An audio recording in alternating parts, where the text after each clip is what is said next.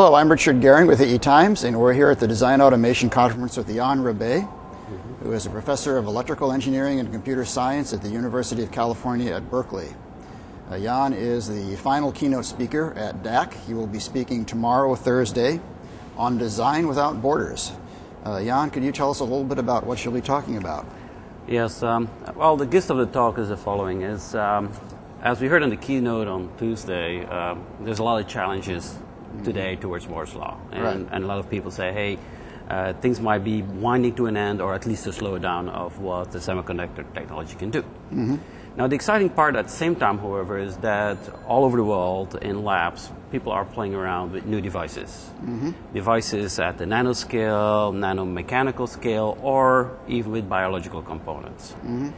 And it is our belief that those components, when put together, can actually create a whole new slew of new applications, very exciting applications, which will have a profound impact on the way the world will operate in the future. So the question obviously is, those things are happening in the lab, people show little things.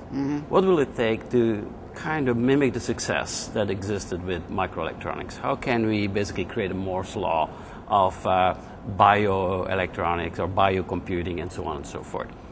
And in my talk, what I'm going to point out is that we should try to establish similar concept as what basically has driven microelectronics from small transistors, individual transistors, to chips which have millions of basic components. Two key issues: scalable manufacturing methodology.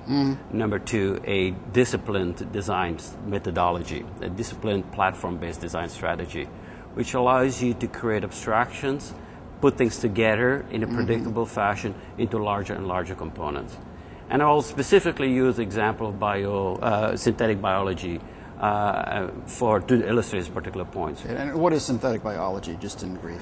Synthetic biology is basically it's the engineering side of biology. Let's put it this way. What synthetic biologists try to do is take components like DNA strands, proteins, and so on and so forth, enzymes, yeast, and so on, and start building more complex entities with predictable functionality and in a scalable fashion in such a way that they can build vaccines for particular illnesses, generate energy, all those type of things. So it is, again, an engineering science to basically, or an engineering approach to biology. So how can EDA or EDA-related technology help? Could you offer an example? The elements we're dealing with, let's say in biology, are very complex. You look at a basic cell, you look at this string of DNA, you look at organic molecules. These are very complex entities.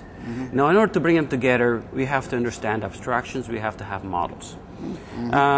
Basically, if you take the equations that would govern a single large molecule, organic molecule, you have hundreds of thousands of equations, partial differential equations, something like that.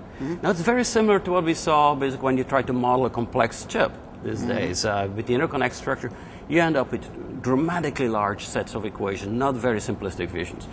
Now, what we have discovered and what we have developed in the world of EDA is techniques to either solve those equations or B, using model reduction type techniques to reduce them to scalable models that I then can put together.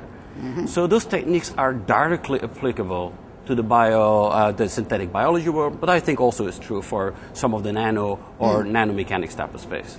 So do you have some ongoing work at UC Berkeley in this bio-design automation area? There's quite a bit of work going on, actually. There's a center in Berkeley that recently got funded last year, headed by Jay Kiesling, which is looking exactly at that. It's looking at modeling approaches, looking basically at library building, all those type of things, such a way that we have a structured design methodology. One example of a tool that came out of that is called BioSpice. BioSpice? BioSpice is a tool that helps you to model and analyze biological circuits. So there's definitely a lot of activity already going on. There's a lot of people very excited in this particular space. Anything commercial yet? There's, in terms of tools, not that I know. There's definitely companies that are starting to take synthetic biology to the next level and really starting to create specific organisms, let's say, to create drugs for malaria and so on and so forth. But nothing in the tool set that I know of that really is offered by companies so far. Okay, this sounds like an emerging area to watch, though. So absolutely. It'll be very interesting. Well, thank you, Jan. My It sounds like a very interesting talk tomorrow, and thank you for watching EE Times TV. Pleasure.